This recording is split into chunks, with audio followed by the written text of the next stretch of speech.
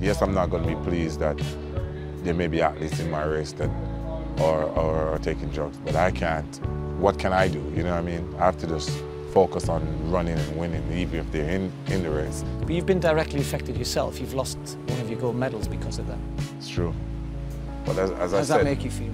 I'm not happy about it. I haven't actually seen Nesta since that has actually happened, for me and him to really have a conversation to say, all right, what happened? So initially when I heard that I had to give back my medal, I was unhappy and I was upset, but then I was like, you know what?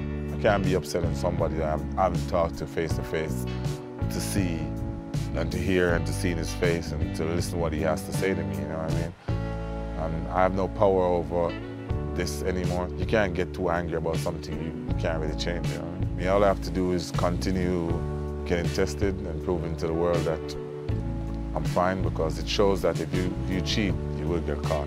Do you have any desire in your retirement? Maybe you don't quite know. You know, is there anything in there you think maybe I could do something in that period of my life?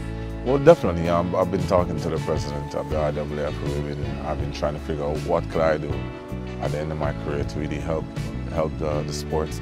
We've been in discussion, mainly him and my agents. We're trying to figure out things that I could do at the end of my career. And I look forward to working with the sports, because I know when I walk away, there will be a gap. So if I can help to sustain until someone else comes along that can really help to push the sport and do it, then I'll be happy.